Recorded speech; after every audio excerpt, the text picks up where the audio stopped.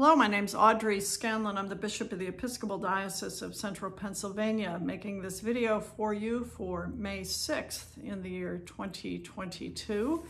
And we are in the second of a series of videos that I'm calling AMA, Ask Me Anything. We started last week and I invited you to send me questions that you would like me to address to askthebishop@diocesecpa.org, askthebishop@diocesecpa.org.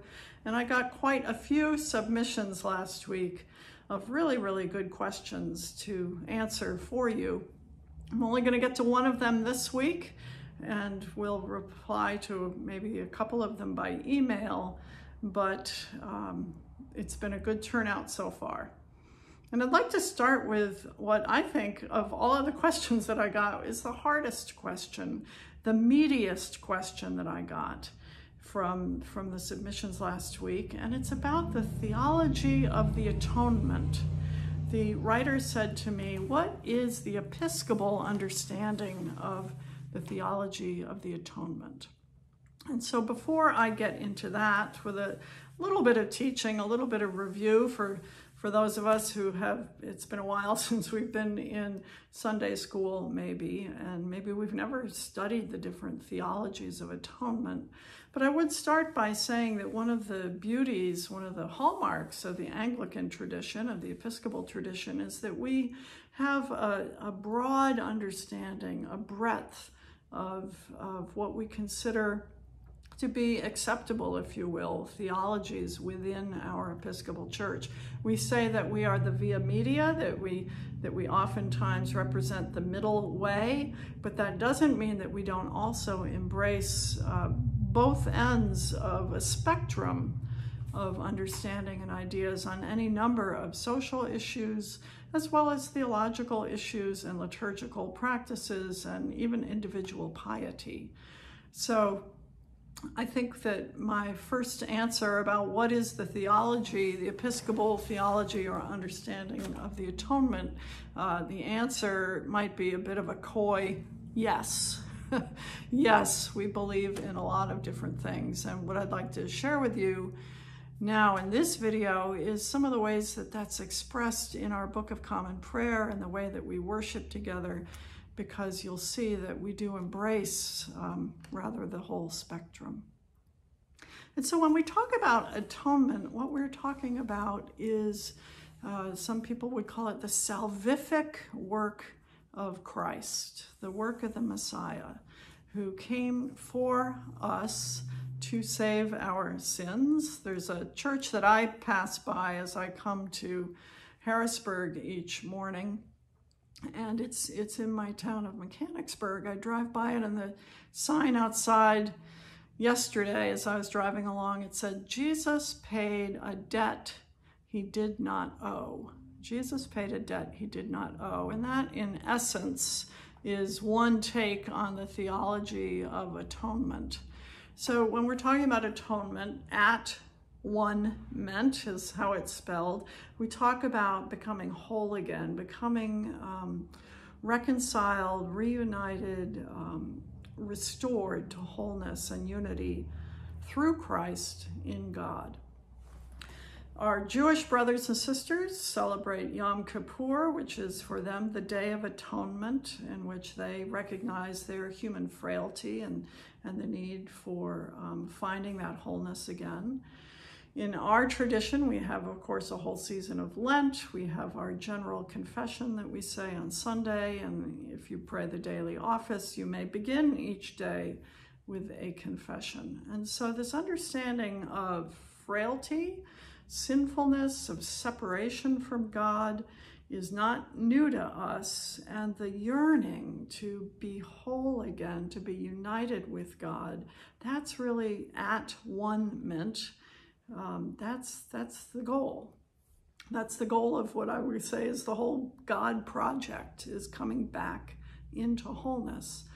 And the theology of atonement looks at the point at which God the Creator surveyed humankind and said it's time to intervene in a way in which we had not been intervened with before, and you all know John 3:16, for God so loved the world that God sent his only begotten Son. So that's the understanding of what we're talking about when we talk about atonement, is this understanding that Jesus had a purpose, that God's will was for Jesus to come and be among us. But even within that theology, there's lots of different gradations and different ideas. One of them, for example, is this idea that through Christ, we have paid the ransom to Satan in order for us to be free, that we were held in bondage by evil, by Satan, the evil one, and by paying the price of Christ's death, we have been set free. There is an idea, a recapitulation theory, in which Jesus comes as the new Adam and does it all over again and gets it right this time.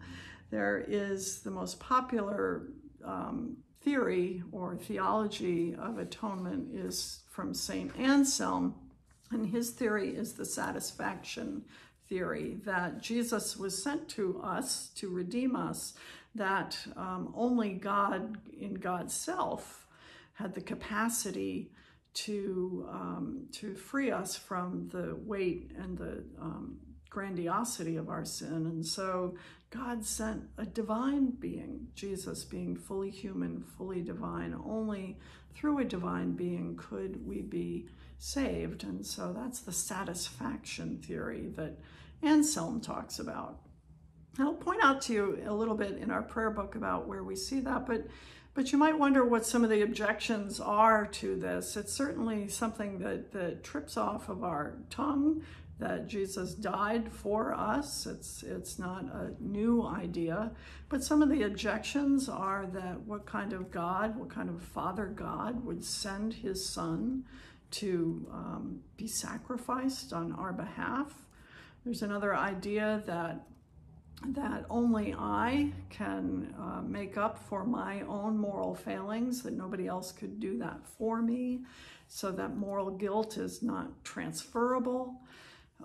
There's other objections that why couldn't God just forgive us? Why did we need to go through the pain and the suffering of nailing Jesus to the cross? So there are objections to this satisfaction theory, which is the most popular theory, but the whole idea of atonement to begin with. Now, our prayer book espouses this theology of atonement. I'd like to share with you some of what we read in our Eucharistic prayer each Sunday, what we pray, because it's very much a part of who we are. In prayer A, we talk about the obedience and sacrifice of Christ, when we say that when we had fallen into sin and become subject to evil and death, God, in God's mercy, sent Jesus Christ to live and die as one of us, to reconcile us to you, to be that agent of atonement. In prayer B, which is another prayer that we pray frequently, the idea is more on the deliverance that Jesus brings us. We say in him, in Christ, we have been delivered from evil. Prayer C, I think, is the one actually in which we echo the highest form of atonement, when we say, by his blood he reconciled us, and by his stripes, or pardon me, by his wounds we are healed. By his stripes we are healed. You may recognize that as a phrase from the Hebrew scriptures.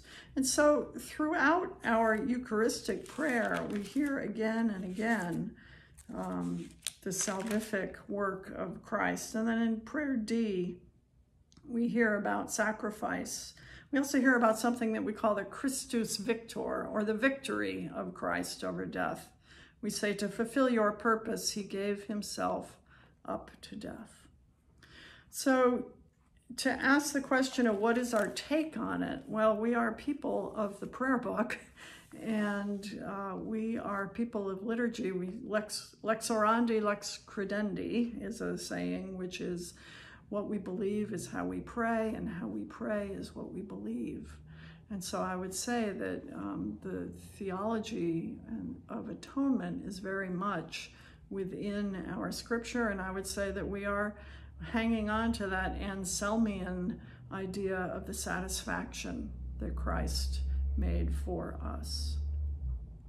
In our catechism, we know the catechism in the back of the prayer book is really an outline of the faith, and that answer about what is the great importance of Jesus' suffering and death, that question is answered, and it hits all of the high notes about atonement. It says, by his obedience, even to suffering and death, Jesus made the offering, which we could not make, so that satisfaction idea, and in him we are freed from the power of sin, and we are reconciled to God. So that answer really hits all of those big themes of sacrifice, of reconciliation, of satisfaction, of the Christus Victor, and the meta-theme of reconciliation. So those are some of the places that we think about atonement in our prayer book, in our practicing lives as Christians. I would say for me, and of course each of us will decide where we fit on that spectrum of understanding and belief. For me, one of the things, the visual things that I notice as I travel in our Episcopal churches is that the crosses in our churches, the crosses on our altars, the crosses in the apse of our churches are empty crosses. They are crosses of victory, as opposed to when we travel in mostly Roman Catholic churches and we see crucifixes. We see the emphasis in other faith traditions that have crucifixes on display, the focus on the sacrifice, on the death, on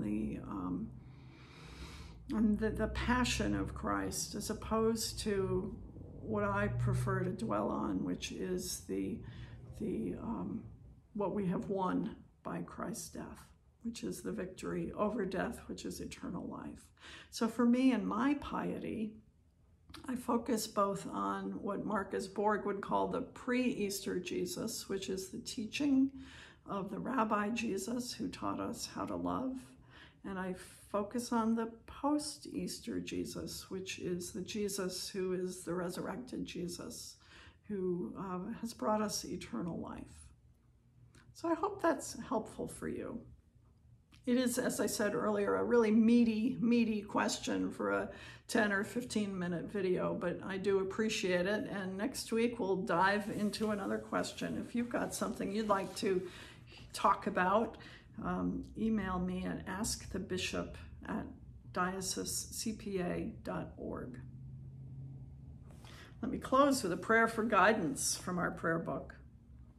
Direct us, O Lord, in all our doings with thy most gracious favor, and further us with thy continual help, that in all our works begun, continued, and ended in thee, we may glorify thy holy name, and finally, by thy mercy, obtain everlasting life through Jesus Christ our Lord. Amen. And so until next week, when we'll dig into another question, my prayer is that God will bless you and guide you and keep you always.